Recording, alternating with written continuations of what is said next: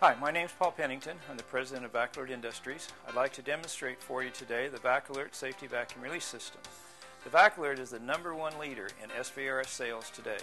It's approved under both the ASME A112 1917 standard as well as the ASTM F2387 standard.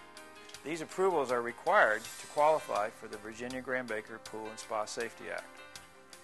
The Vac-Alert's easy to install, usually takes less than 30 minutes. It's very reliable.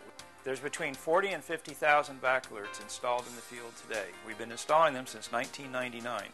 Let me give you a demonstration of the Vac-Alert.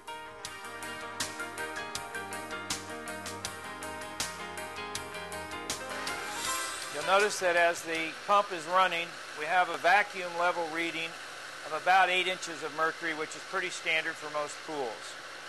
We have installed a ball valve here for test purposes, which will simulate an entrapment on the drain when the safety drain cover comes off and a child sits on it, gets their stomach on it, their body on it, or sticks their arm in the drain.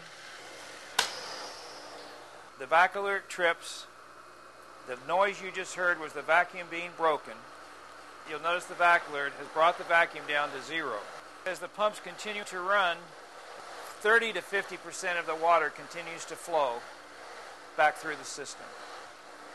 To reset the Vac-Alert, you simply come over and pull the tabs down.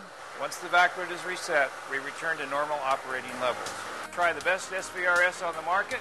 Call your local distributor today. Thank you.